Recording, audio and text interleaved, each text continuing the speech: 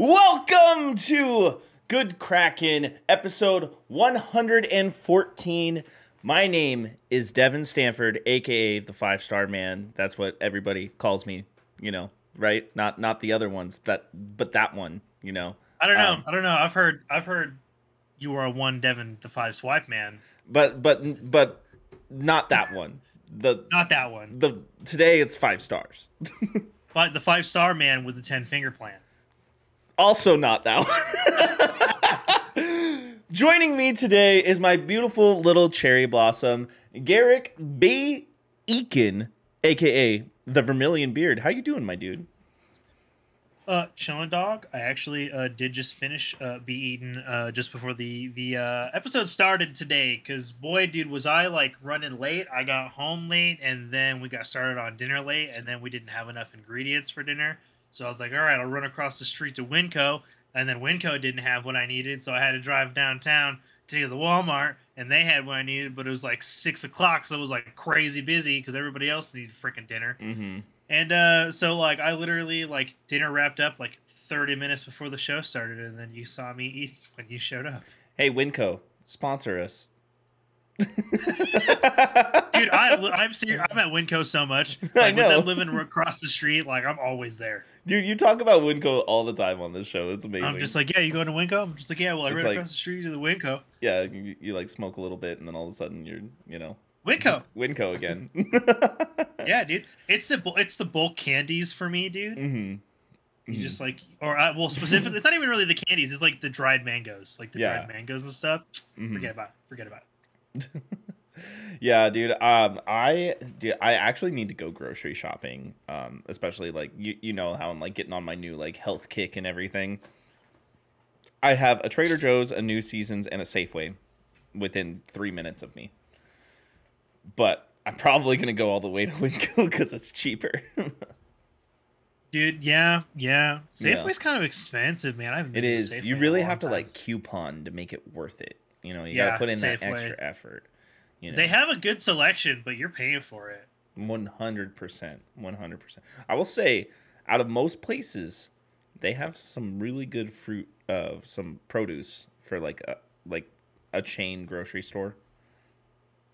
Yeah, that's not like a Whole Foods or like a mom and pop, like smaller, yes. Yeah, it like is. 100%. It's all in all, yeah, pretty good. I grew up like right next to a Safeway, and that was pretty much a pretty good experience. Like I never really had any issues like shopping there on the regular. We don't have them here in Utah, You don't? like at all. Like no Safeways. It's a fucking kind of a bummer actually. Yeah, the owner of Safeway is like, fuck Mormonism.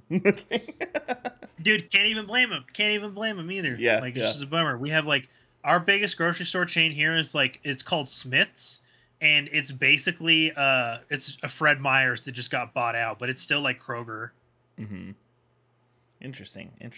Yeah. But we are not talking about grocery stores today because we are talking about embracing everything, Ubisoft shifting, aging like fine wine, and much, much more, because this is the Good Kraken podcast, your choice for all the nerdy video game and pop media news, reviews, and discussions that you want to hear live every Tuesday at 7 p.m. and Saturday at 12 p.m. If you're riding this wave, you can head on over to patreon.com/Good Kraken Show, where you can submit questions and topics to the show, get exclusive post-show content, and have early access to episodes before they go live on podcast and video services across the digital sea. Yarr. That was a deep one for you. But if you've emptied your pockets for the latest and greatest in entertainment, that is totally fine. You can watch us record the show live right here at twitch.tv/Good Kraken Show.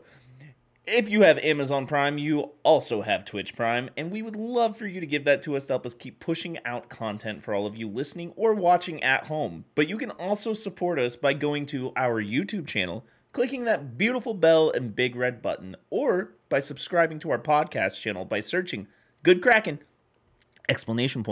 And leaving a review there. Review. Garrick! I saw it. Captain's orders. Join us Saturday, May 7th for our spoiler-free review of Doctor Strange in the Multiverse of Madness. This is going to be nutty. I am so excited for this movie, like so excited. I know Dude, you're joining yes. us. I know you are. I believe Xander is joining us, and Genesee is also joining us. I think we're having a five. Dude, it's gonna be a big episode. Yeah, I mean, it has to be. It's a big movie, you know. It's a big movie. Yeah. Griff, I'm sorry. Those didn't get made like someone said they were going to, but I'll make sure it gets done tonight. Yeah, dude. We were talking about this earlier.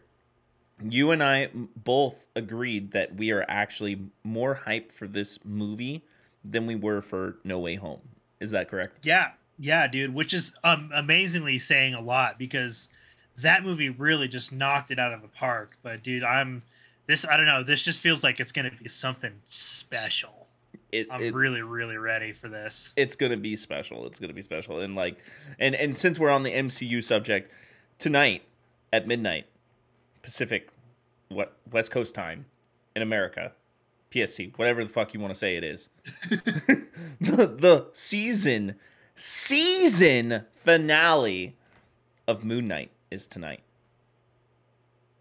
Hell yes, it is, dude. I want to know how they're going to condense this into 42 minutes. That has me concerned. That part, the 42 minutes. But yeah, yes, Griff, watch party. Yes, we will be there. We are watching it. It is going to be very fun. I cannot wait. Also, to close out our captain's orders, I just want to say, please join our Discord. And that's right, Griff. Thank you for the command. I was actually just about to put that in. Please join our Discord.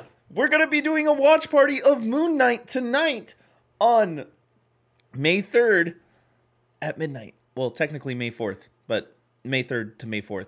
Yeah, it's the in between. You know, that time frame. Yeah, it's the land of the in between, as one Elden Lord would say. Yeah, you should finish that game. I'm gonna need help. I'm gonna need help. That's okay. Need a lot of help. That's okay. Yeah. I'm here to help. Maybe we can jump into that after the show tonight. Mayhaps ye help me become Lord. Elden Lord. Garrick, tell the people what we got next, please.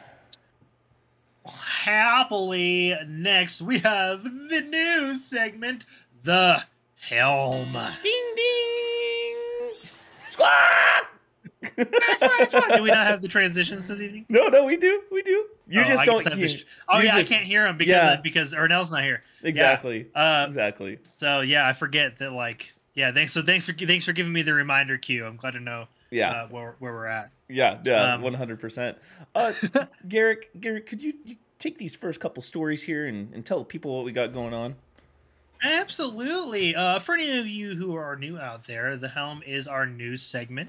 We usually take anywhere between 4 to 6 articles that just kind of pique our interest in the pop culture, video game, and media news out there that's floating around in the last week.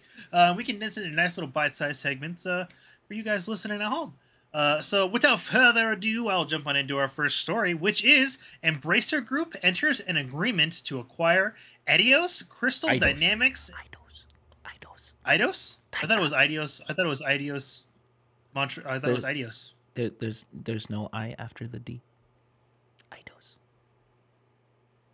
Oh, so you're Taika. So Taika. Hey, to be fair, I literally screwed up Taika's name once on air, and that's literally the only time I ever said his name wrong. It's okay. Ernell and I say that to each other when we mess things up all the time. It bums me out. It's just the thing. It's okay, my beautiful little cherry blossom.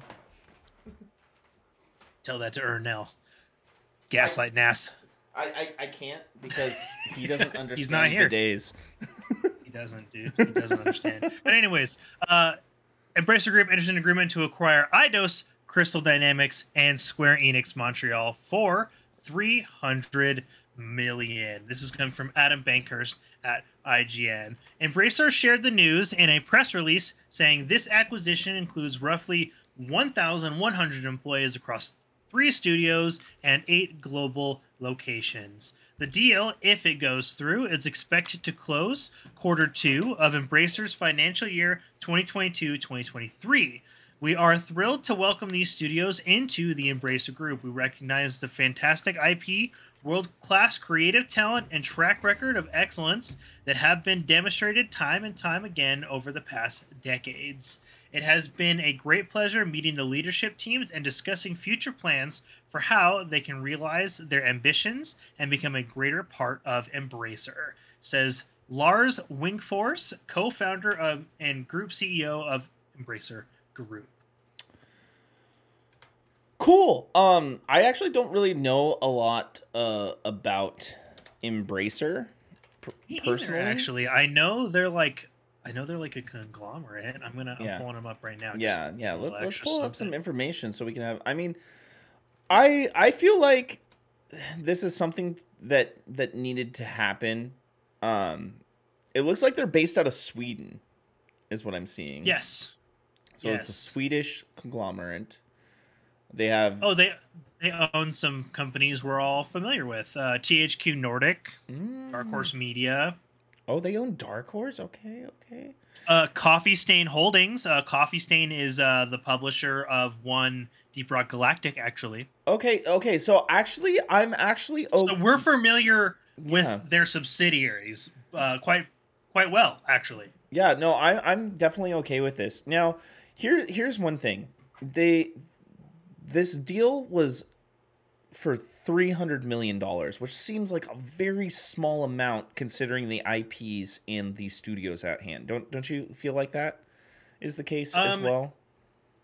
It looks low, but I mean, 300 million is nothing to shake out. I just think everything's just kind of going to appear that way for a while because the Bethesda acquisition was just fucking mind-boggling, right? Like, that was just well, even large. Bungie, wasn't that a $1.3 billion acquisition for Bungie for PlayStation?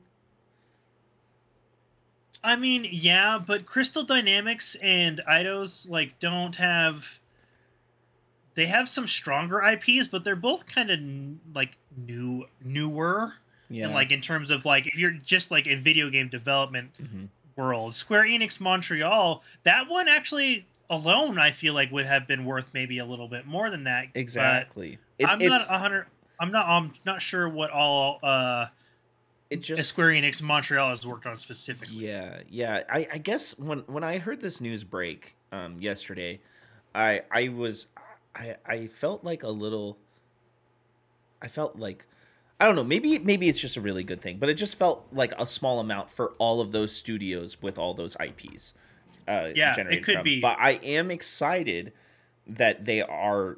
I mean, as we saw this news, I'm excited that there is a strong background here and a strong foundation for them to build off of as studios as well. Like, this isn't just some bullshit 10-cent acquisition. You know what I mean?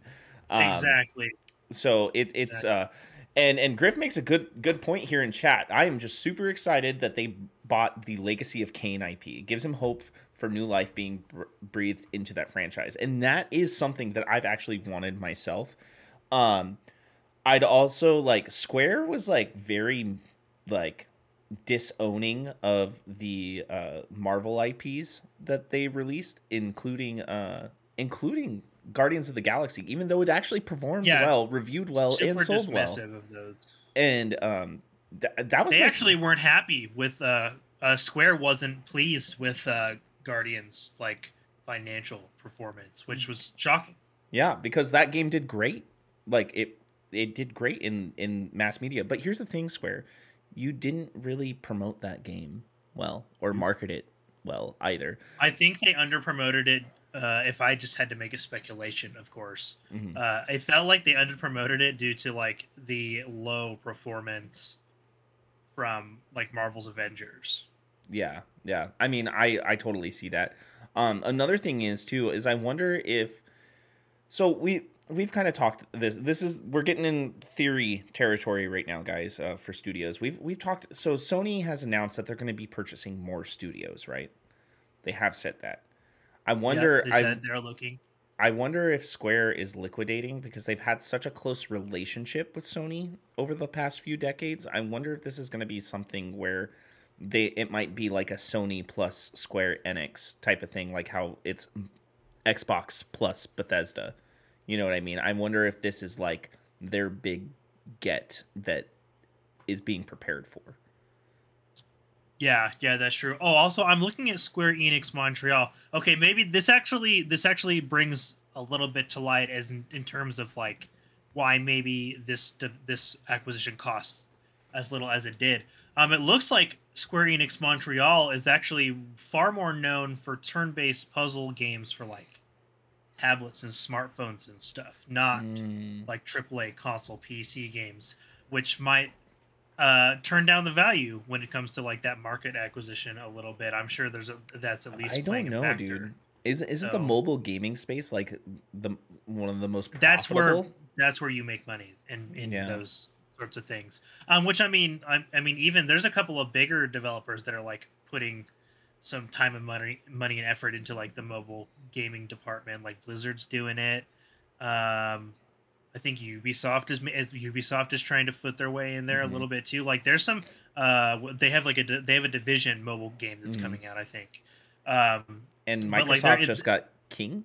Yeah, yeah, King. exactly. Like so the people are edging into that market. So Hmm. this kind of acquisition makes sense. Like right, this is going to be like that mobile acquisition that might help strengthen the Embracer Group because looking at some of the other studios they own, a lot of them are more the stuff that we're Hmm. comfortable and known with, which is like the PC and console stuff. So Hmm. maybe this is them edging into that market. Yeah, 100%. And just before we move on to our next story here, Griff says the mobile gaming industry makes about 150 billion annually. And just so Exactly. everybody knows, that is coming from a mobile gaming developer. So, That's what he do. He know. yeah, yep. So Yeah, hit him with the next one, my friend. yes. Uh Goddamn shame Ernell's not here for this one because I'm sure he has thoughts.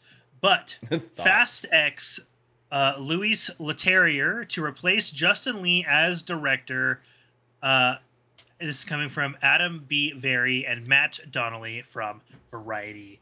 The decision comes less than a week after Lynn's surprise departure from the helm of the 10th anniversary installment in the main Fast and Furious movie franchise.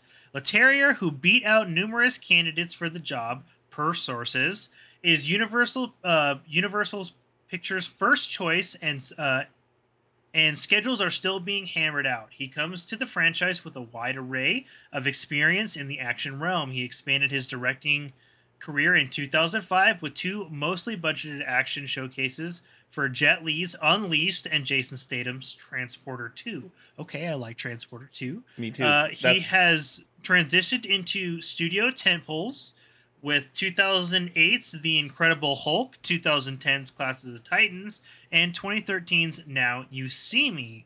All those are kind of mixed, but none of them are irredeemable. Hmm. After a box office stumble with the 2016 Sasha Baron Cohen, her name is always a mouthful. Sasha Baron Cohen's vehicle, The Brothers Grimsby, the French filmmaker turned to television with two Netflix hit series: 2019's The Dark Crystal, Age of Resistance, which if you like The Dark Crystal does Oh, slap, yeah. and 2021's Lupin. His next feature, the French language action film The Takedown, will debut on the streamer on May 6th. What's the So, strainer? I think they're just referring. I think they just didn't want to reuse the word Netflix. I think they're referring to Netflix there Okay, because he's okay. got two other series previously You know, I'll referenced watch there. it So if he's it's got on another one. Netflix. If it's on Netflix, I'll watch it. I will. I Yeah, will say, absolutely. you know, I enjoyed Clash of the Titans. I did. I enjoyed that movie. That's just because I just love Roman and Greek mythology. That's just me. Yeah, And same. uh, Huge fan of that. Jet Li Unleashed was amazing, and Transporter Two Mhm. also amazing, and I love that movie. The best transporter, Agreed. the best Yep. one. I went through a phase where like I watched all those types of movies, like every single one that I could. Dude, I get it. I get Hmm. it. Uh, The only thing that I guess like would have me like minorly concerned, I guess, as a Fast fan, is Class of the Titans. Like I did like it. The Incredible Hulk, I liked that for what it was. And Now You See Me, but like they're all kind of like, if you look at them and then look at like their box office, they Mm-hmm. all did kind of mid, Mm-hmm. which is interesting. I guess they're really just banking on the fact that this has Fast in the title, and that alone is going to bring in butts into the seats. But we'll see if he does a good job, because his repertoire doesn't necessarily reflect a lot of work in like the high speed chase car action films. Mm-hmm. So like a lot of his stuff's more high fantasy even based. Mm-hmm. So I mean, I guess Transporter too, but like that's kind of the only one. I don't know. I think Well, Unleashed I'm as curious well. to. Oh, is Unleashed a car? I haven't seen that one. Well, Is it's that not really like a car movie, but it is an action movie. It is an Yeah. action film. Yeah, and it's got Jet Li in it, so That's true. That's true. I don't know. We'll see where this goes. I'm sure Ernell would have far more opinions than you and I would, because he loves that. I like the Fast 100%. franchise, but he definitely likes that shit way more than. And I bet you he will reiterate on this Saturday. That's right, the GK podcast this Saturday, 12 p.m. I'll be there. Anyways, yeah, he'll definitely say something. yeah. Moving on to the next one. Jackass is getting a new TV series on Paramount Plus. This is coming from Ryan Leston over at IGN.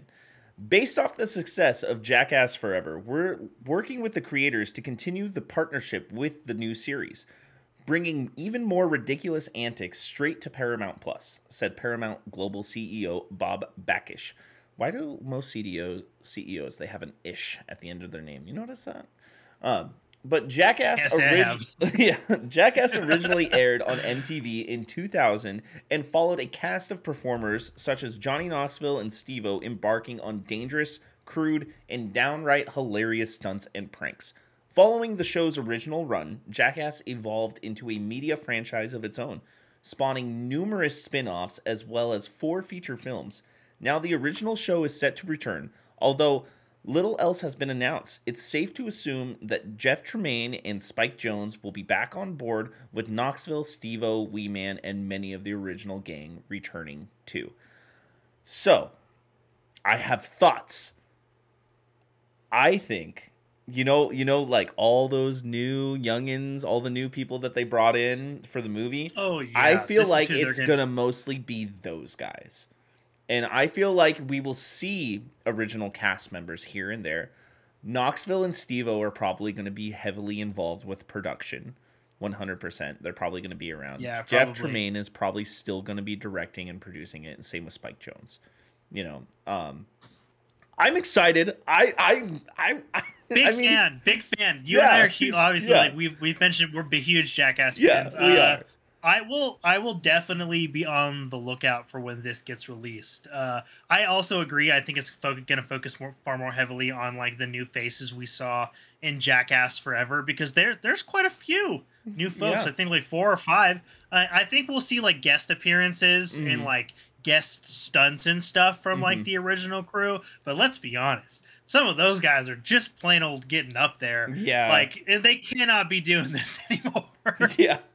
The skateboard guillotine with Steve. Dude, and I think we can all agree that we can just let Ryan retire, because Jackass Forever, that was his movie, man. Like, he got fucked up in that film. Yeah, you mean Danger Aaron? Yes, Aaron, not Ryan. Yeah, Danger. Rest in power, Ryan. Yes, rest in power, Ryan. Yes, but yeah, Danger Aaron, he went through it in that movie. Like, just that was the one movie, particular stunt that we were talking about right now, because I'm not going to spoil it for other people. But throughout that whole movie, it was any chance they got to like fuck with him, they fucked with him, and it was so funny. Especially Knoxville. Dude. Knoxville just had it out for him in that movie. Knoxville's always got it out for everybody. Yeah. So yeah, I'm excited for this. Yeah. I think this will be a good piece of content. I'm glad that the franchise is kind of getting like a new generation that's being like trained by the OG guys. So like it'll still have the same feel. Everybody deserves a good a good Jackass moment. Like all the 14, 15-year-old boys just like us Yeah. need to be able to see that. I know. I grew up watching that, and like, Exactly. living in Portland too. A lot of their original stunts were in Portland. So it's like, do you remember the urban kayaking one, where they went to all the different Yeah, dude. fountains and ponds around Portland and stuff, and like they're just Yeah. it was so good. Um, but yeah, I can't wait to see it. Obviously, we'll be covering it as soon as we get any other announcements of any kind. Absolutely. For the next story, Ubisoft's troubled Prince of Persia remake moved to a new studio. This is coming from Emma Roth over at The Verge. After an indefinite delay and months without an update, Ubisoft has announced that it's moving the development of its highly anticipated Prince of Persia: The Sands of Time remake to its studio located in Montreal, Canada. The game was originally in the works at Ubisoft's India-based Mumbai and Pune studios. The development of Prince of Persia: The Sands of Time remake will now be led by Ubisoft Montreal, the very birthplace of the epic Sands of Time trilogy.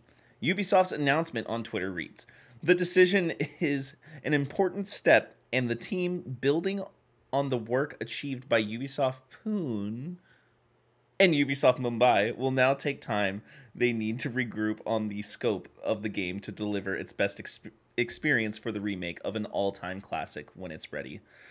Ubisoft Pune. Okay. Garrick, how does this make you feel? Like, you shouldn't be allowed to say that word anymore. That's how that makes me feel. But you read that word and tell me how else you would say that. I'm good. I think I'm gonna pass. You handled that beautifully. Okay, that's all I'm gonna say. I'm not even see what I mean? I'm not even gonna like that. I'm gonna leave that alone. Do you like that? You like that initial pause? I'm like, okay. Anyhow, look. Oh God, I'm gonna lose it. After the indefinite delay announcement, I was already like a little wary of this. But it's one of those things where, like, I guess the delay was already in effect. We're just kind of getting an update at this point, right? So it's not really any development news. We're just getting confirmation that they're doing stuff during the indefinite delay to make progress. Since Ubisoft Montreal was the original, that's where like the franchise was born. Prince of Persia, and so it was Prince of Persia: Sands of Time, Prince of Persia. What was the second one? Warrior Within, and then Prince of Persia: Two Thrones. Yeah, I have Warrior Within, I think. Yeah, I have that one. And they are all unbelievably fantastic, like, action franchises that were like kind of birthed and popular around the same time as the original God of War run. So this is an iconic game, and it was like a really, really strong contender in the genre during its peak. So I think them taking the time to get it back into its home place, so like the home crew can be working on it, and also add on to all of the I'm sure copious amounts of work that the other two studios have done. I just wanted to be good, and especially because Ubisoft has been making some not tight decisions lately, like just across the board with their development and their fucking NFT nonsense. I just want it to be done justice. So do whatever you need, Ubisoft, but like really don't poop the bed on this one. Griff just mentioned this, and I was actually going to say the same thing, but it inspired the original Assassin's Creed OG movement system.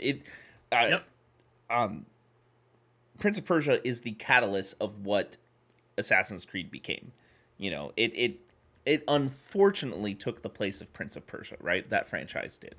And I say unfortunately because definitely. I believe there is room to have both games, because then you don't need to have either or come out every year. You can work on a Assassin's Creed game, and you can come out with DLC and let that have its breath, let it live its life, let you be able to actually complete the 200 hours that they put into this game for you. and then a couple quit years adding later, DLC to Valhalla. yeah, We're not done with the original game yet. Yeah, a couple years later, they can come out with the Prince of Persia game and let that be a nice standalone experience with a nice new game plus and maybe like some light additional content. You know, Exactly, dude. That's I would love that. Like one of those crisp 30, 40 hour gameplays where you're just like, yep, I did the thing. This felt great to beat, and you can move on. Like, I actually liked Odyssey more, Griff. I liked Odyssey better. Like, I liked Odyssey more like as a whole personally as well. But like, I just love me some Vikings. Just love me some Vikings. You and every other white guy. Hey man, I actually I saw the Northman the other night, and so like I was like, well, fuck, I guess I'll reinstall Valhalla because it made me want to play. Yeah. Oh damn it. I wish that those games could be like co-op, like at least 2-player. Yeah, and not Unity. They can be co-op, but not Unity. Yeah, not Unity. Or remake Unity and make it better. Exactly. Just make it work. I mean, isn't that kind of what the Assassin's Creed Infinite's supposed to be? Like, that's where we're gonna get like the multiplayer. I can't wait till Assassin's Creed Infinity. I don't know about you, but I'm hyped because it sounds like a very. I just need gameplay. I need gameplay. Yeah. Well, it sounds extremely ambitious, right?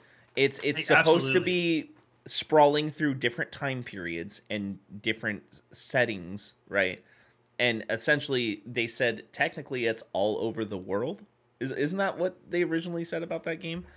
Yeah, that it'll take place in like all sort of like the familiar places we visited in the franchise before, plus more. Yeah, which I'm really excited to see. I mean, look, we've talked about it. I mean, we did get Ghost of Tsushima, but I would still love to see an Assassin's Creed take in a Japan setting. Like, I want to be a ninja. Like, you pretty much are already a ninja. So, but like, we just need to double down on that. Exactly. Like, let me shadow strike. But if we get like an Assassin's Creed Japan though, they have the opportunity where they can do it way differently than what Ghost of Tsushima did, because like that has like a samurai like heart, like core. But if you go the ninja direction, that's like its own thing, right? Like 100%. Because like Ghost of Tsushima, he like kind of falls into that path. But if you lean into that, like the stealth, like there's so many like tools and things I can think of that would just make it like unique compared to like Ghost of Tsushima, and that would be so great. I'd love to see it. So Griff goes, hear me out. Assassin's Creed Australia, where you play as a First Nations warrior fighting the invasion of England. That's kind of like what Assassin's Creed 3 is. Creed 3. Yeah, I don't know if you've ever played that Assassin's Creed 3, but that's essentially what it is, but based in North America. What it actually a very good game. Very good game. If you can get past the 6-hour prologue, that shit is so good. It's not that long. It's not 6 hours. It's not. I've played that game a lot. It is a 6-hour prologue. No, it's not. No, it's not. It's a few hours, but it's not 6 hours. Yep. Okay, he loves Assassin's Creed 3. Sick. That was actually my introduction to the franchise. Really? Yep, that was my first one. I started from the very beginning. Yeah, I came in late. From the very beginning. I've played every single one too, even the little like side-scrolly ones. I actually. Oh yeah. Like, it's funny to think about this.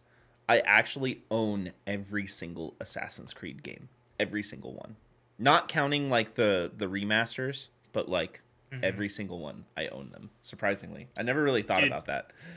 Dude, not shocked. They're all great games. I play a lot of Ubisoft, man. Yeah, same.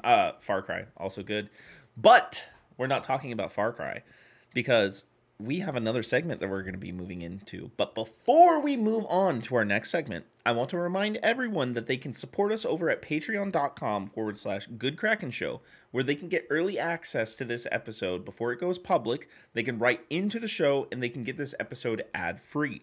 But if you're hearing this, they aren't on our Patreon. So for now, here is a word from our sponsors. This piece of Good Kraken content is brought to you by Glide mousepads. The world is changing, and the demand for PC gaming and work from home setups has never been as wild as it is right now. Having the best of the best in PC accessories only makes it easier to get your work done before you jump right back in to the fray of the digital sea. And Glide knows exactly how to make that happen for you. Glide Mouse Pads is the future industry leader in mouse pads, offering beautiful, smooth, waterproof products made with eco-friendly materials and non-slip rubber in a variety of sizes that are guaranteed to help you get that next win. I've got one of these bad boys in my office at work. I've got one here at my desk right now. Devin's got one. Xander's got one. This bad boy is silky smooth, silkier and smoothier than even the silkiest of smoothies or soy milk or what have you. You can go to glidemousepads.com right now and use code Kraken for 15% off the Founders Edition mousepad in every size available. Again, that's code Kraken, Kraken, for 15% off any Founders Edition mousepad today. Our next sponsor is Rogue Energy. Late nights are pretty much commonplace for all content creators, and anyone here at GK can attest that late nights are kind of our only nights. Luckily for us, though, Rogue has figured out exactly how to give those late nights and even earlier mornings the supercharge that we all need. Rogue Energy is a low-calorie, no-sugar energy formula that is the perfect alternative to sugar-filled canned energy drinks and sodas. Every formula Rogue Energy produces is designed with optimal levels of high-quality ingredients and no chalky textures. Again, we don't want that. We don't want that. Being the only gaming drink company in the world with 4 unique product lines to suit your task at hand, Rogue Energy strives to improve the in-game performance of gamers, streamers, and content creators around the world. Now, I know that we've been riding this train for a long time. You might be tired of us talking about this. You might not be tired of us. You might want to just support us anyways. And you know what? For those that do support us, we love you. But the best way to support us right now is to grab yourself a big old cup of Joe. When I say Joe, I mean this Rogue Energy stuff. I need you waking up first thing in the morning with a big old shit to get a big old shit going. Oh, wow. You grab your Rogue Energy cup. Okay, you dip that you just scoop that bad boy right on there. You give that bad boy a shaky dakey, you know what I'm saying? And then you're out the dang door, okay? You need this beverage in your life. I cannot express that enough. You can head on over to rogueenergy.com and use code GKRAKEN for 10% off any purchase of shaker or formula tub of your choosing. That's GKRAKEN for 10% off any shaker or formula tub that you would like. Now, back to the episode. Hey, welcome back, y'all. Don't forget to get your Rogue Energy and give that bad boy a shaky dakey. Give it a shaky dakey, dog.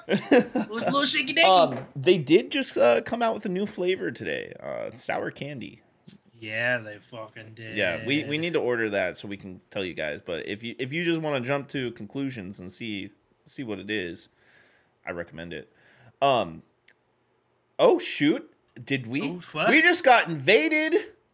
Oh my gosh! Oh my gosh! Yeah, I don't know, man. Dude, my guy. Hello. Hello, welcome. baby boys. Welcome, What's happening, baby boys. So I'm just popping in really quick. Are you guys already on Hands on Deck? We just got to it. We just got here. Liddy, do you guys mind if I give you guys a Hands on Deck? Because I have to talk to you guys about something very quickly. All right? Absolutely. Is that okay? If I give you guys something, then I'll just hop on out. You guys can continue doing the thing. Before we get to that point, I would like everybody to know we are at Hands on Deck. Let's go. Let's go. Let's go. Hell yeah. Hell yeah. All right. Ernell, if you would like to tell the people what you have been playing or watching this week. Yes, sir. But before I do, though, just go ahead and click the little dots thing up in Discord real quick because your guys' name template's coming up on the webcam. Oh, yeah. So the thing that I wanted to bring up real quick to you guys, since my internet's actually working now, it's great, dude. It's great.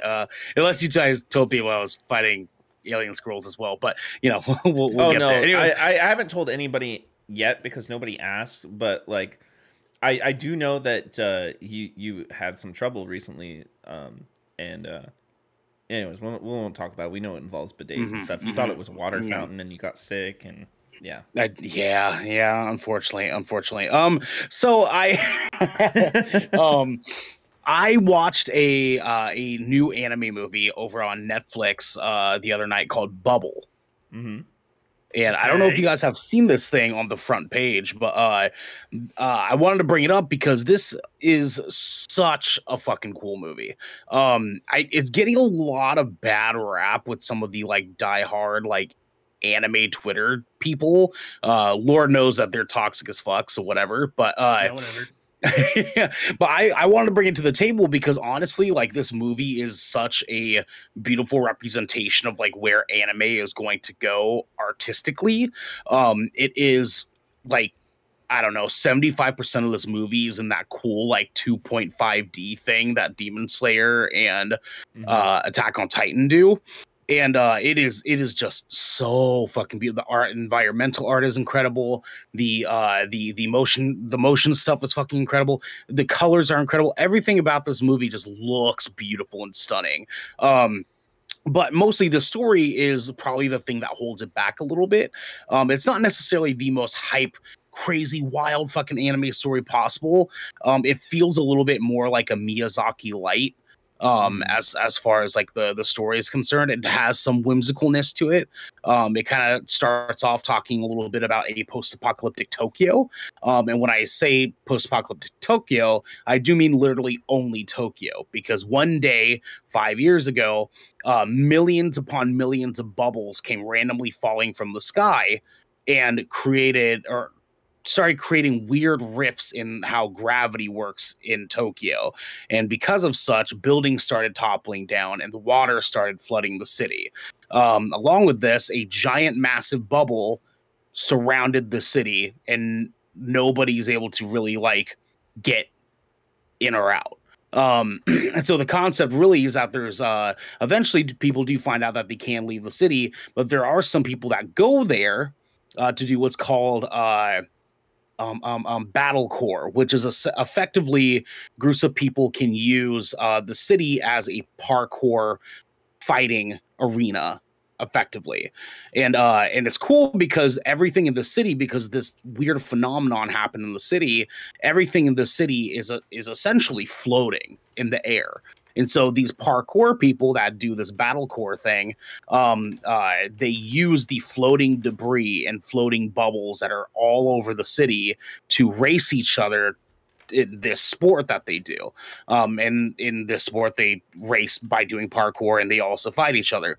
And specifically, this one character, the main character, he was there the day that this massive explosion happened and sent everybody wanting to leave the city.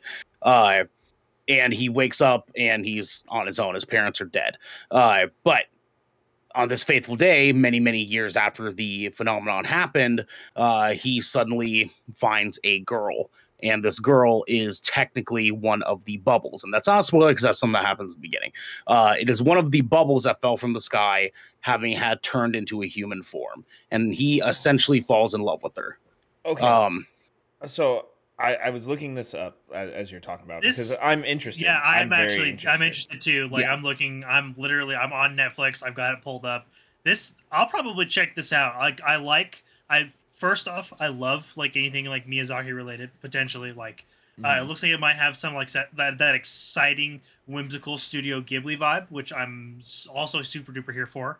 Not to mention sports animes, anything with a sport in it. Let's fucking go. I will watch that shit so fast. Let's go. Now, here's the other thing too. It is directed by Tetsuro Araki, who is also the director from Attack on Titan. So yes, sir. That just seeing that alone without seeing the rest of the trailer, I'm already in. And it's got the same character designer as Death Note as well. It is absolutely fucking jaw-dropping how beautiful it is. Like the way that the artists use like camera swing shots and like wide pans and like all these things that you see in like fight scenes in Demon Slayer and Attack on Titan, they use throughout like a majority of this movie. Like even moments that they probably didn't even necessarily have to use it in, they do that 2.5D effect. And it's fucking rad, dude. This is so fucking cool, dude.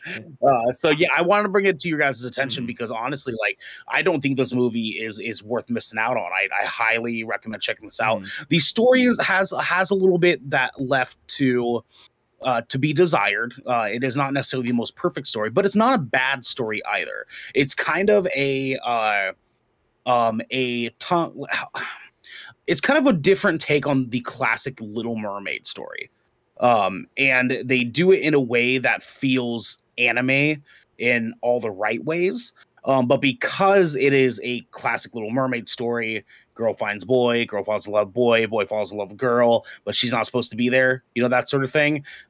Because of such, it is a little bit cliche here and there, and you will call some things that are like, yeah, that's gonna happen. But honestly, like, I feel like how beautiful the movie is and how artistically inclined the movie is, it makes up for anything the story is lacking.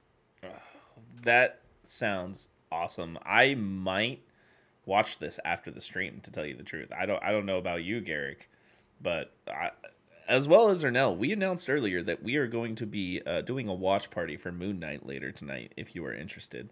Goddamn. Yeah, but I might watch this right after the stream, and Garrick, feel free to join me if you would like to, or anybody else who is in our Discord. I'll stream it for everybody. It definitely got onto the list. It definitely yeah, 100%. Oh, it's not available in Griff's region. No. Well, guess what, Griff? I can stream it to you on Discord. He certainly can, but you can also get it by getting your Griff, very get a own VPN from VPN. Hey, we're not in any endorsement or partnership with any VPN provider right now. But that could change. Let's go. Anyways, dude, that sounds awesome. Since you're here and you provided this, I would like you to hang out if you have the time. Do you have the time? I probably have another quick 5 minutes maybe. I have to finish getting some last couple things set up before my everything is 100% tip top. But so far it's going okay. So yeah, I have a couple minutes I can hang out for. What's up? Yeah, Garrick, what have you been playing and or watching this week? Boy, look, we played it a little bit. We streamed it a little bit. I've talked about it a lot of bit. Yep. But you know what? Danger, darkness, dwarves, motherfuckers, because I have been playing so much Deep Rock Galactic lately. Rock and Stone! Look, on PC, Season 2 has just begun, and on console, and I think I was on just this afternoon, it's got an hour, it's got 1 day and 15 hours left. And then Season 2 Rival Escalation begins with the close of Season 1's Rival Incursion. And look, I'm already here for it. I had an 8-hour solo session of this game last Saturday. That's like me with Final Fantasy. Dude, I was in it to win it. Literally, there's just something so sweet about that game. Finding and mining the ore is just a little bit of serotonin, and every now and then you can just chase the dopamine as you work for all the ridiculous amounts of cosmetics available in that game. And they're doing some cool things with the new season. They're making just some changes to the cosmetics. The cosmetics will now cost it will have its own mineral you can mine. Now cosmetics will no longer cost equipment and upgrade materials. And everybody was just you guys are making it so it's got its own resource. Are you guys going to monetize this? No, because literally the sentence after, they were just we have no plans to monetize this whatsoever. We just wanted to make it more fair for players so that you guys didn't feel like you were being cheated out of your upgrade materials to buy cosmetics. And that is how you fucking do it, guys. Because not only that, these guys feature a free seasonal battle pass for all of the players. Let's go. With 100 levels. These guys, look, Ghost Ship Gaming and Coffee Stain Publishing really, really I cannot stress to you how good of a co-op shooter and live service game this really, really is. And Embracer Group, who just recently acquired Eidos and yes, sir. Yep. but just like wow, like I think I probably put like 16 or more hours in this game like just last week. I'm up to like 60 hours in this game since we first initially started streaming it, and like I've kind of put it down for a minute, but my brother recently bought a Series S, Oh, and he also fell in love with it as well, hydrate, my and friends. I've just had Oh, all the more shit. reason to play it. And dude, the amazing thing is like, look, the amount that we streamed of this game scratches so very little of like the uniqueness that this game has to offer, because like there's biomes that we never even got to discover, you guys. So Oh. many biomes and cave types. I There I, is, I want to play more. I do want to play more. dude, I'm really into it. So like there's a radioactive zone. There's a poison zone called the fungus bog, the magma core, an ice zone called the glacial strata that has like underground ice storms, a place called the hollow bow, which is the insides of a gigantic alien parasitic tree I love with Bao. red vines that like crawl out. This a place called the dense biozone, which just features like tons of endemic life, like creatures floating around. Oh my lord! Like what else? The Azure Wild, which is just this big, encompassing dome-like cave with just like bioluminescent plants everywhere. That Uh, is fucking dope. That's so dude, dope. they have like an underground desert in like the sandblasted burrows. Like they procedure, and like each cave is procedurally generated. I just like I can't stress how good it is. Like the mining feels nice. The mechanics feel so smooth. The game runs and looks amazing, despite the fact that the game has a deliberate low poly art style. Oh man, they figured out a way to like use it to its maximum effectiveness. Like this game is not. It came out. I think it launched officially last year. But it was in early access on Steam for a couple years and was just getting more and more positive reviews as they increased like what they added to the game. And like in 2022, I can't recommend like as a live service game, as a co-op shooter game, this has just so much to offer players. So much to offer players in replayability. I play this game no mic with randoms on like the hardest difficulty available and still enjoy my experience. That's pretty good. With randoms no mic and I'm having a good experience. Like Yeah. that says something. That says something. Like the game is just so balanced. All of the classes feel super good. Like I'm so excited for season 2 to start like this week, and I'm just gonna dive into it head first. As they add in like there's like a new mission type, new cosmetics, all of the cosmetics that you didn't have the opportunity to like get with this battle pass now is just going to be filtered into the regular loot crate pool that you can find inside the procedurally generated caves, so you never miss out. It's just I can't. It's they're doing like it is so player friendly. Like it is such a player friendly game. Mm-hmm. I'm excited to dive into that more. I know I have been playing it a little bit more with you guys. I've just been so tired lately because my life is. Oh, dude, my life is like the TIE fighter sound. You know what I mean? It's just been such like a pleasant surprise to be able to play this. And every time I get into a session, either with randoms, solo, like playing with like my brother and some other friends, like I literally just fall in love with the game more and more. Like it's been kind of like a unique anomaly for me. Every time I pick up the controller and get into that game, I was just like, this is great. It's just so fun to play. Yeah, it is a really fun game, and yeah, I can't wait to dive into more of it with you, guys. This game is also on Game Pass for console and PC. So if you have Xbox Game Pass, you can enjoy this game. And do remember, Garrick said free 100 level battle pass. Mm-hmm. Yeah, it's worth it, dude. It's a really fun game. Yeah. We definitely do got to play that again. I miss it. It's a very good game. Yeah.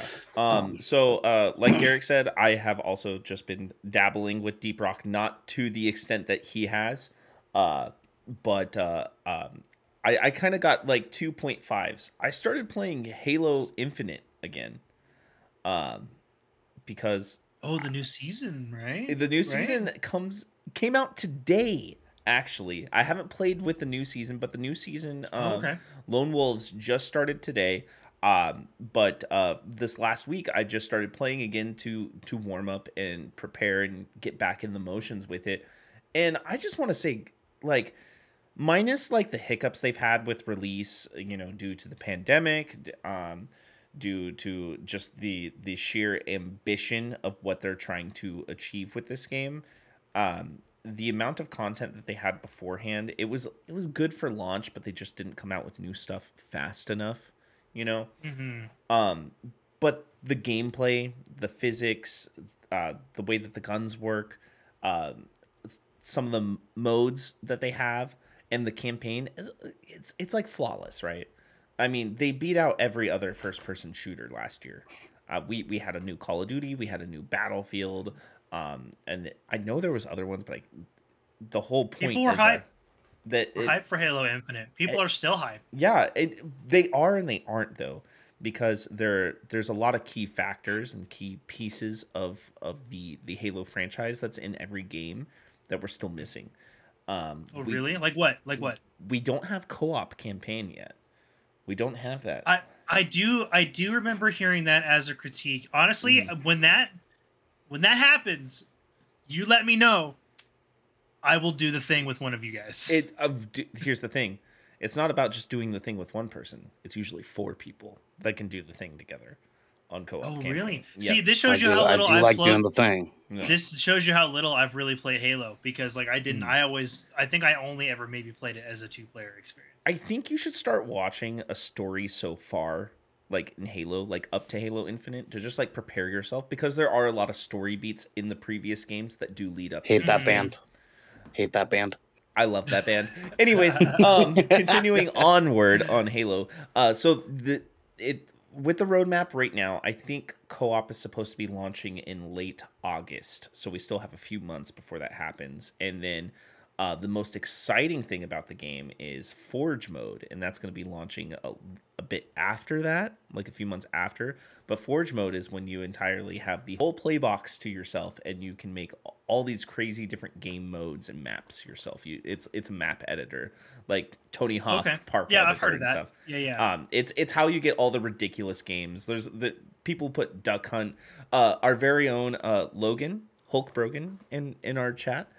He on Halo Master Chief Collection, he made a version of Super Smash Brothers Hyrule, like the original, and set up the cameras and everything and put melee weapons in there, and you went back and forth and you fought like Smash Brothers style. Wild, and dude. He edited it that way, and it was really fun. We played it a lot back in the day. But yeah, Halo's a good game still, and if you're looking for like a quick like pick me up, you only got 15-30 minutes to kill and you want to play a couple matches, the game's very, very good for that. I'm a big proponent of Tactical Slayer, which is also SWAT in the previous games. It's like a headshots only mode. That's what I like to play. But my other 0.5... I'd spend the whole time dead, dude. Yeah, it's fun. It is fun. My other 0.5 I want to touch on is actually not even a movie, a TV show, or a game. It's a bidet. No. well, we did talk about that earlier before the show. God damn it. Before the show. Oh, okay. Yeah. But you were the actually no. I brought it up technically. Yeah. Yeah. This time I'll call myself on that. But guys, I've been experiencing live music again. And it is probably one of the best things to happen in the last like 2.5 years, especially being like so connected with live music, and whether it's going to shows, playing the shows, traveling for it, like I used to before pre-pandemic. I don't think there's no greater like feeling than experiencing that, at least personally. Like the amount of serotonin you get, the enjoyment factor, just seeing it like last night I went and saw Turnstile at the Roseland Theater here in Portland. It was a sold out show, barely got in. There was like a big guest list, and all the guest lists completely got canceled before the show. I had to like scramble to find a ticket. I haven't done like scrambled to find a ticket for a sold out show in so long. Got in, and it was just it was beautiful. Like everybody was singing along. It was good vibes all around. Somebody climbed up a pole like all the way to the top of the venue and then slid down it fireman style, but before they got to like where people were, they jumped off like stage dive style. The bands were all really vibing. There was great like lighting production too, which lighting can, you know, having that show production just makes everything better. And all I'm trying to say is like, if you are somebody who likes going to shows but hasn't yet, and I say this in a way of like, please also be safe. I do recommend being vaccinated and boosted before you do go to anything like this. I don't know how it is everywhere, but in Portland, almost every venue, you have to be vaccinated to even go into the venue at all. But do check out that Turnstile tour if it is coming to a city near you. It's fantastic. All the bands are great, and it's too hard to put into words because the experience was just that great. But yeah, definitely. You could say you should turn out. They got a record called "Step to the Rhythm." So if you go to the show, just step to the rhythm. You know what I'm saying? Boys, I gotta hop out. I will see you guys in here probably in about an hour. And I will see you guys then. Okay. Yeah. Thanks for joining us. Griff says, "Command ban Ernell." Rock and Stone, brothers. Rock and Stone. Yep. Yeah. So that is it. I hate that guy, man. The guy fucking sucks.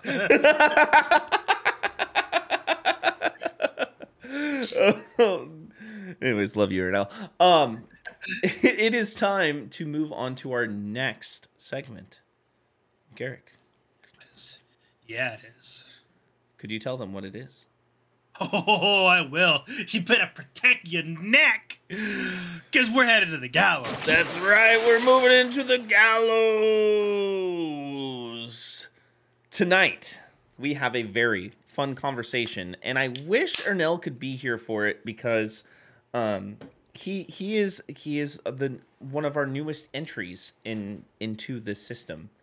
But we are going to be talking about, does the Nintendo Switch still hold up? I will start. There's some things to talk about with this. Yeah, there's some interesting. I will start.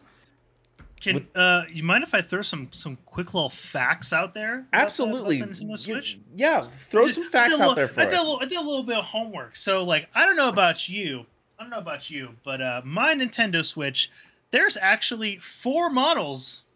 There's 4 models of the Nintendo Switch available.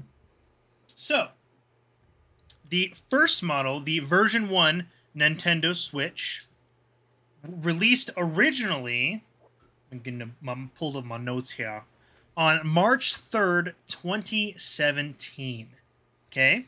V1 Nintendo Switch. Version 2 Nintendo Switch, which that came out in August 2019, just before we got the Nintendo Switch Lite, which came out September 20th, 2019. So the difference, you're like, version 1, version 2, what the fuck does that mean? I never read any news about that. That's because they really didn't say anything about it.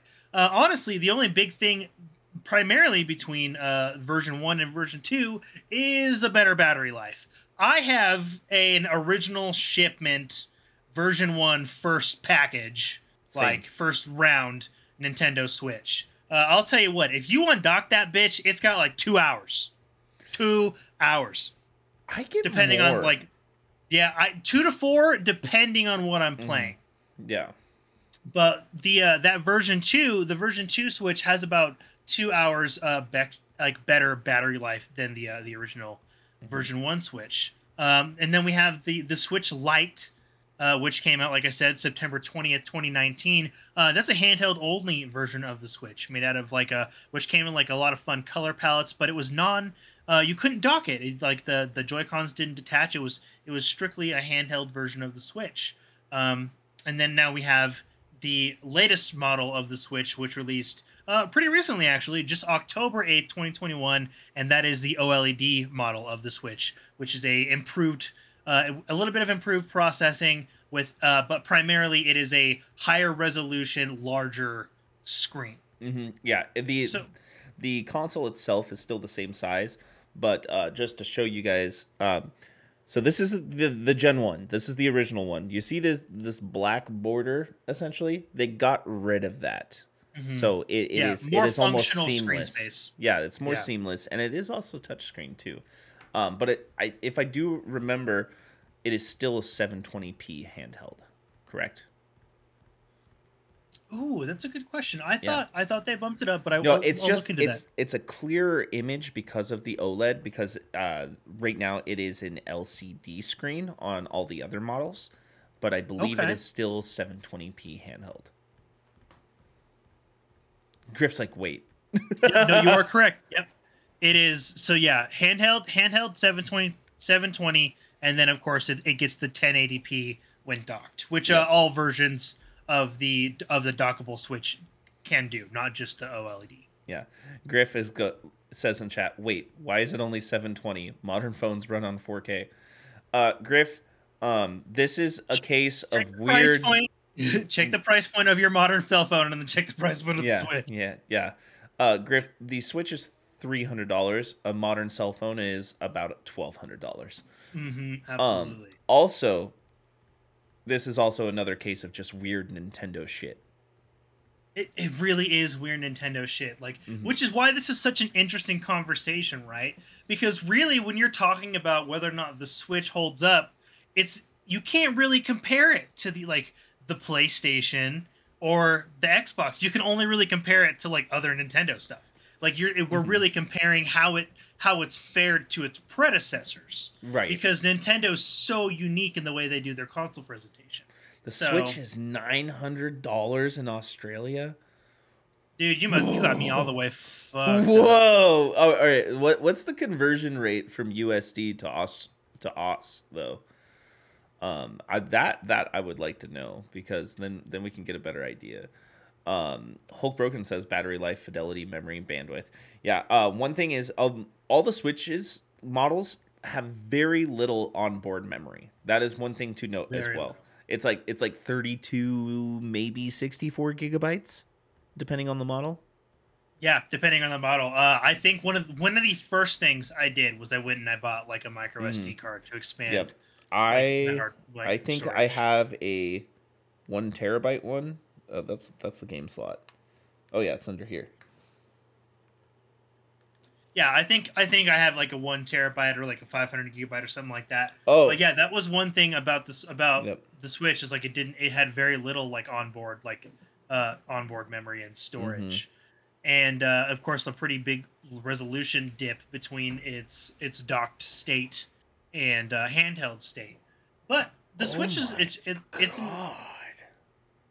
an interesting. Jeez Louise, that's a really poopy conversion rate. Yeah. I'm sorry, Griff. I'm sorry, Griff. I'm sorry, Griff.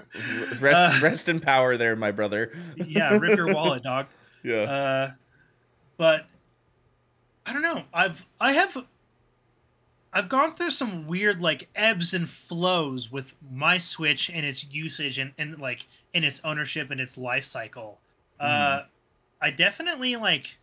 I don't know about you, but I think I'm probably speak for many of us when I first bought the Switch, it was a Breath of the Wild machine. 100%. 100%. Right? Like, that's what it is. I did not give a shit about Mario Odyssey because I was just like, I'm going to play Zelda. Granted, Mario Odyssey is a good game, but I'm going to play Zelda. Fantastic. And here's the thing, too. I didn't get the Switch at release. I actually bought it secondhand after it being out for 8 months, maybe a year already. Okay. But I actually bought it from Hulk Brogan in our chat. Mine was mine was a first release. I think I got like a release Switch. It was a gift from my wife. So, but like I definitely Dude, it was a Breath of the Wild machine. Like, and Odyssey was good. Like because aside from Breath of the Wild, it really only had like a pretty extensive indie catalog at the Mm-hmm. time, and it's like improved since then. But I mean, like when you look at the other consoles, like its AAA catalog is a lot smaller Yeah, because Nintendo. and one thing that they did start doing to kind of try and balance that AAA catalog is, granted, you have to have a good, strong Wi-Fi internet connection, but they do cloud streaming to the console itself. I did test it, and it actually worked pretty well. I tested it with Control. I did the cloud streaming demo of like the first like Oh, hour of the okay. game, and it actually ran pretty well. I will say this: when they came out with Skyrim on the Switch, I bought it right away because I have being Skyrim on able the to Switch just too. take Skyrim and just be like, okay, Dude, portable Skyrim yeah, like that was a move, yeah, right? But see, and that kind of brings us to like the next point of like the Switch it's a hybrid console. It's the first hybrid console. It is exactly.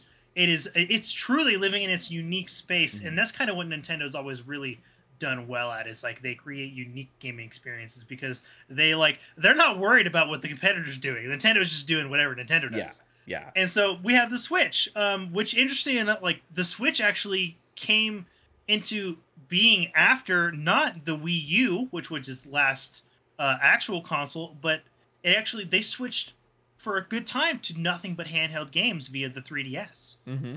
and we saw three different versions of the 3DS. We got we saw the 3DS, the 2DS, and the 3DS XL. Yep, I had the 3DS XL, and so like As do I. for me, the Switch was taking the place of my handheld console because I don't know about you, I'm always a person that has my core console, and then I always have a handheld console, whether it's been the Game Boy Color, the Game Boy Advance SP, or the PSP. Which that's a whole other conversation. I mean, Right. the Switch technically is based off of the PSP model. It really is. Sizing and everything. Well, it's a combination of that and the original handheld deck that the was used in the Wii U console. Yep. Yep. Yep. And I will say this, my Switch is my JRP machine. If it runs on Switch and it's a JRPG, I'm playing it on the Switch. Like 100%. I have Mm-hmm. pretty much every Final Fantasy game up to Final Fantasy 12 on that thing. Yeah, dude, Um, they like their back catalog is actually really good. They mhm, did a really good job adding a lot of the stuff, but yeah, there's a lot of indie, a lot of JRPG. mhm. If you're a Pokemon fan, like it is. Oh yeah, I mean they're coming out with a Pokemon game like every 8 months. It seems like now. Yeah, core game or spin-off where Yep. we're just getting lots of like games. And then like of course like if you're living in the Nintendo world, like we've got Super Smash Bros, literally anything from the Mario franchise like hits. And like the thing that was like so awesome was the Switch gave us the opportunity to make games that had never been portable before portable. Right? That was the Skyrim. big draw. Skyrim, Skyrim. Legend of Zelda, Final Fantasy, all these games that our entire lives we have been stuck, like locked behind like a TV to be or on a couch to play. Which in and of itself is like it's a freaking revolutionary, man. Like Mhm. I was getting to play games on the go, and like in a way that I never thought that like my like literal like 8-year-old playing my Game Boy Color by the street lamp on the road trip brain would think, Mhm. right? Like we've come so far. My favorite thing about this too, I got it in a time where I was traveling a lot too, whether it was like going out of town to play a show or just like going on vacation or anything like that. Mhm. It's made plane rides better. It's made riding in a van with a bunch of smelly dudes better. Like it's a great console. If you travel, I don't. There's no reason, and you play games. There's no reason why you shouldn't have a Switch. y- You know, at all. I would completely agree, dude. I have like okay, this is one thing I've always personally loved that I felt like Nintendo has always just killed. The accessories for the Switch. Ooh. The accessories for the Switch. I have like first party accessories that I have. Like I have like an actual like an over the shoulder satchel that like completely deconstructs the Switch rig. Like it's got like a carrying case like for like each compartment, like for the dock, for the controller, for the HDMI cables, like for the actual handheld.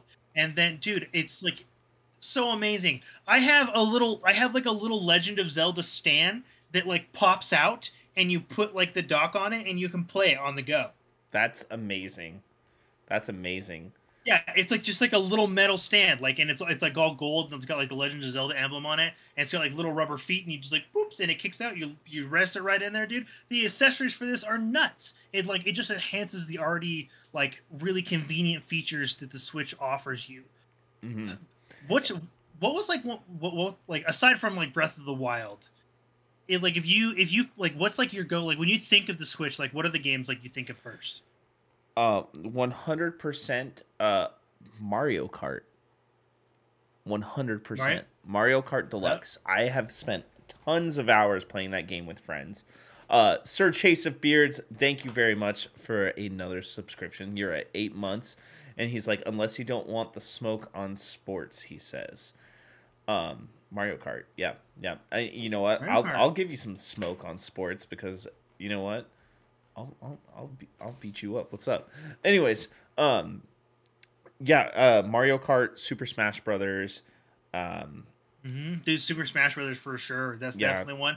Dude, I have like, and I know like I talk about it all the time. Like Jag in our Discord the other day was just like, he's like, I got a Switch. He's like, what's the thing? He's like, what do you recommend? I'm like, my number one recommendation out the door is Monster Hunter Rise. And it's like, right, because this is the second like core title we've gotten from like as a Monster Hunter game on the Switch. Nintendo's always kind of housed the Monster Hunter games. I actually my first like Nintendo like I bought a Wii for Monster Hunter Tri. I bought a Wii U for Tri Ultimate. It's the same game. Just with more monsters and stuff in it, swear to God. And then like there's been 2 core games on the life cycle of the Switch that I've gotten to play, and like, dude, it's just like the game's got a lot to offer. But this console has had a lot more staying power than some of its predecessors. With arguably maybe I think the only thing that's kind of gotten it beat it out at this point would really is just like is the 3DS. The 3DS stuck around for a long time, but it also had like the 3DS had a lot of models too, just like the Switch did, or Switch does, excuse me. And like honestly, it's just I don't see Nintendo necessarily like going to like a new console type for some time. I feel like they'd be much more likely to enhance the Switch's design than they are to go to something new because it's got staying power because it's in such a unique market.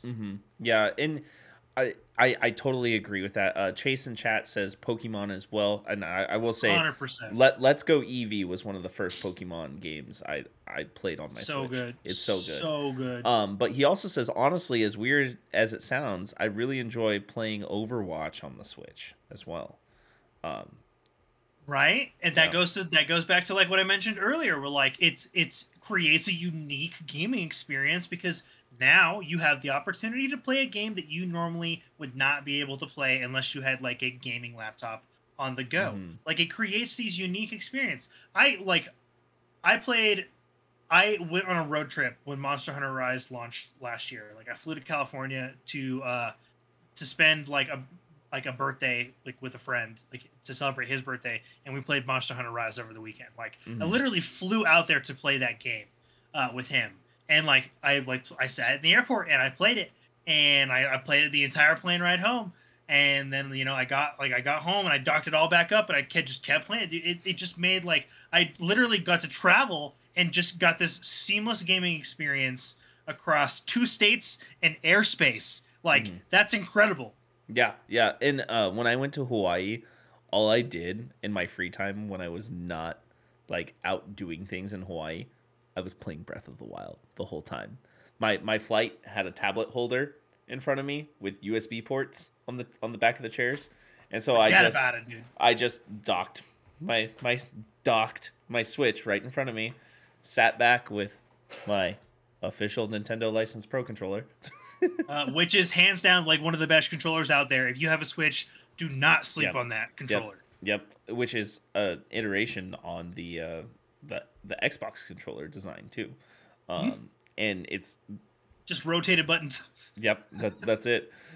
Which is weird. I don't know why they did that. Yes. But yeah, I just played it all the time, and it was great. I think the Switch holds up immaculately, especially after the release of Switch Sports, which really brought back a lot of nostalgic feeling from the Wii era. And the Wii was like Nintendo's flagship at that point. It was its most successful console ever to be released, and it was groundbreaking, right? I mean, it took a console, a video game console that was viewed as toys for children, and it was a pop culture phenomenon. It was in retirement homes. It was in schools. Family console. The first family console. And it normalized the use of motion controls. Yep. Like, normalized the use of motion controls in games. Yep. And it pioneered that. Which we knew that the Switch had motion controls and everything, but it's never really been fully utilized in any super extent. I mean, with Super Mario Odyssey, you could like flick the hat, you know, if you're playing with the Joy-Cons, and I believe in Zelda Skyward Sword, with the remaster they put out. They improved the doo-doo motion controls of the original one, and they also made it so you can play without the motion controls altogether in like the HD. Yeah, but like the new motion controls, vast improvement, like over what was on like the original Wii. But dude, I can't agree enough, honestly. Like, I do believe that like the Nintendo Switch does hold up. Like, it literally exists in a gaming realm all its own. Like, it has no competitors except for the Steam Deck coming up. Well, really, the Steam Deck is out now, but it's very limited. Yeah, yeah, that's true. Yeah, it's limited, but it's out. I will say this: crazy space. The Switch is still one of the highest selling consoles. It wasn't until this last month that I believe Xbox actually beat them out in dollar amount sales for the first time. That's the Switch over a month period, not like fiscally, over a 1 month period, because the Nintendo Switch is just selling unit after unit after unit after unit. You got to remember, even before the pandemic was a thing, before there was a chip shortage, before Animal Crossing was a thing, it was still really hard to get a Switch. Like, really hard. Like, there was a time where it was just as difficult to get a Switch as it is difficult now to get a PlayStation 5.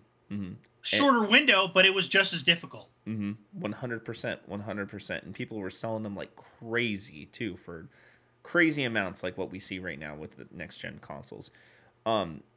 Garrick, I personally, especially being the owner of one of the OG models, I really want to see some iterations on the hardware, like a lot, like that isn't just the OLED. The OLED is great. If you don't have a Switch, that's the model you want to buy. Yeah, just go for that model. But if you already have a Switch, I don't think it's worth getting the OLED personally, because it's not a huge improvement on it. Especially for someone like me, most of the time I play it docked, unless I'm traveling. Yeah, exactly. Unless I'm traveling, and then I have accessories and stuff to like keep that experience going, right? Yeah. Because I have that original model with like the reduced battery life. Yeah, and if you're worried about your battery, you can always get an external battery and hook it up to your Switch. It will charge your Switch. It will. I've done it. They also have first-party battery extensions too, because Nintendo leave them with like, they're like, yep, we realize that like the OG models, like, and there's nothing they can do about like the OG models having like the lower battery. They're like, but they do have an accessory, and there's also third-party accessories that like to keep your console going. So like there's lots of options to like make it so you can keep doing it despite like the shortcomings that like the console's original release brought. Yeah. And but I've always speculated this, like, how cool would it be if they came out with a dock that accelerated the performance of the Switch? Like, the dock itself had its own chipset. It shipped that. See, I feel like that would be like the next step, right? because like we've already like kind of seamless the screen. Like there's got to be something they can do that like accelerates the hardware when it's in like a particular state, or even if it's just like it literally acts as like some sort of switch where like when it is engaged, that like extra hardware that exists inside the console is activated, and that would be shut off when you undock it. Yeah. And Nintendo, we already know you do the for the Switch, right? And you're probably sitting there trying to think of another quirky name for your next console, which we know that you're developing one because you're Nintendo. Why don't you just call it the Switch 2? Yeah, look at that. Look at that. We're doing your marketing for you, Nintendo. Just do that. Come on. Like Garrick, is there anything else you want them to see them iterate on? Do you just want them to come out with a Switch phone or I honestly I just want to see I want to see a higher quality version of the Joy-Con. Yeah. Like a hardier version of the Joy-Con that like is more like I want to see like give me something like kind of ergonomic. Give me something like that enhances like the already existing like stuff. And they do have some like they have some Joy-Con extensions, but they're all third party right now. They kind of give you like the kick out grip on the side, so it feels like a normal controller, just like with a screen in the middle. But I want to see like I want to see like actual first party like improved on by like Nintendo, like using their materials, and get like because that's like one of the things the Joy-Cons are pretty like that's where I feel like their biggest shortcoming is like Joy-Con drift is a bitch. Yep. Like a bitch. Not to mention that like, a new pair of Joy-Cons. And it's difficult. $70, dude. $80 for a new pair. Yeah. And like it is hands down the most expensive set of stock controllers you can buy for any console. Yep. And so like and given like if you get console drift, Nintendo is pretty rad. You can ship them in. They will repair them, or if they're unrepairable, send you a fresh set. If you've got like some of those OG ones, like I did, like I had to get a fresh set of Joy-Cons because mine were borked. But like that's what I want. I want them to see like improve on the software in those controllers. So like I don't have to update and plug my thing in every time I want to play anything because there's a firmware update, or at least make it so I can firmware update via Bluetooth like I can with my Xbox controller, please. Yeah.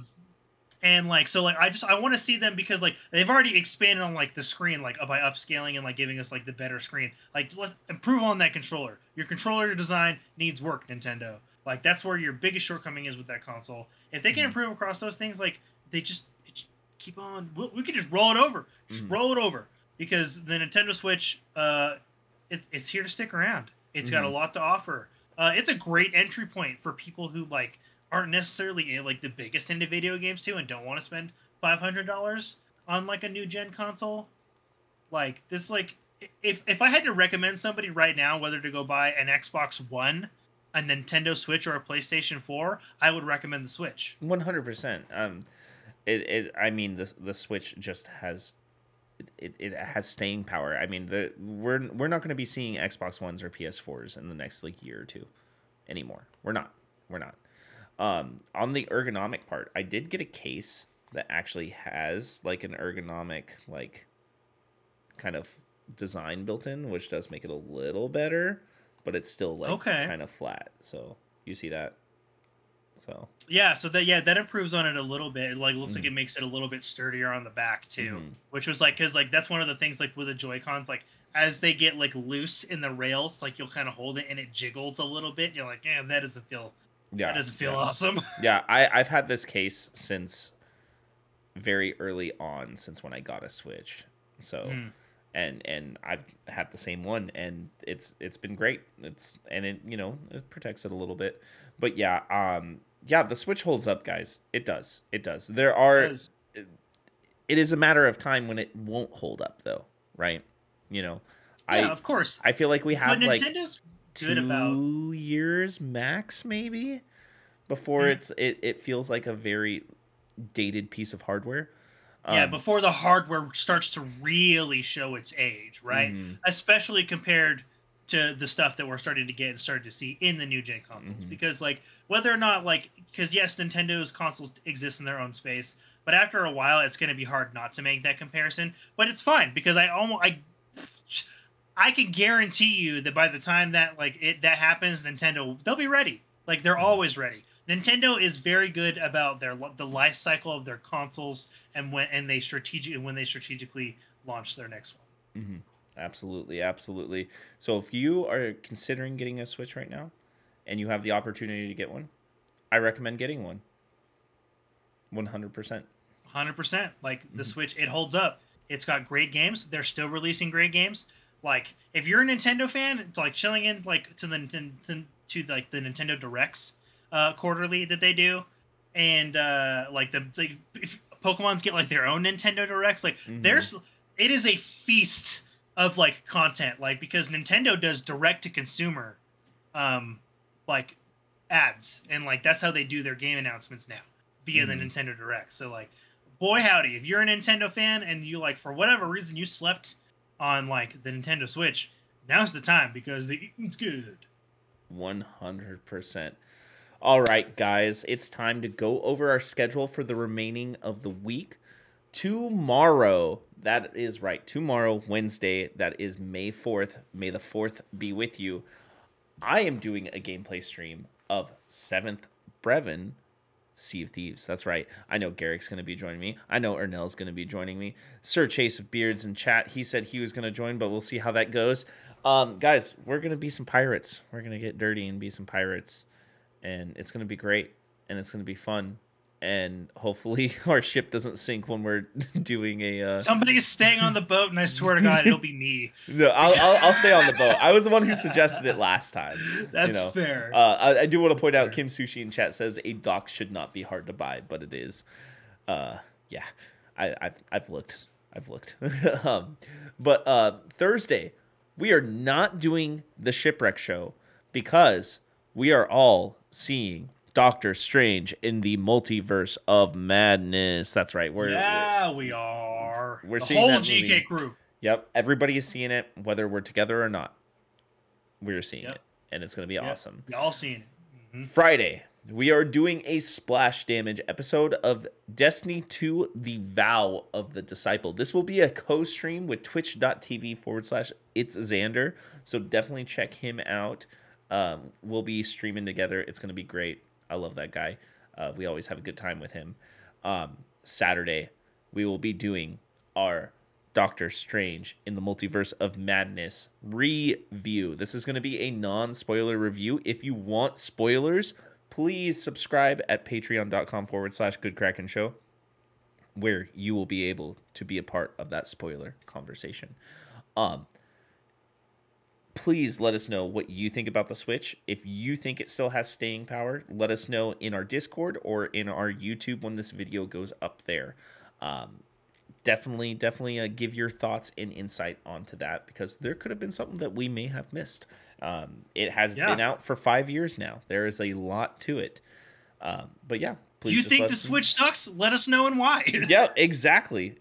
Tell us why we are wrong, and tell us why Ernell should use a bidet.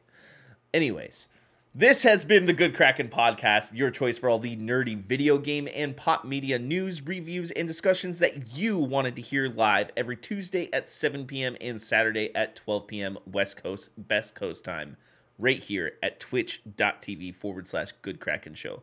If you enjoyed the show, you can head on over to patreon.com/Good Kraken Show, where you can submit questions and topics to the show, get exclusive post-show content, and have early access to episodes before they go live on podcasts and video services across the digital sea.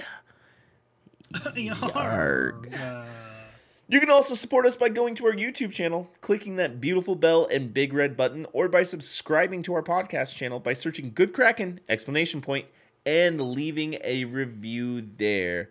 We got to get going. But until next time, be good to each other. Danger, darkness, dwarves! Dwarves!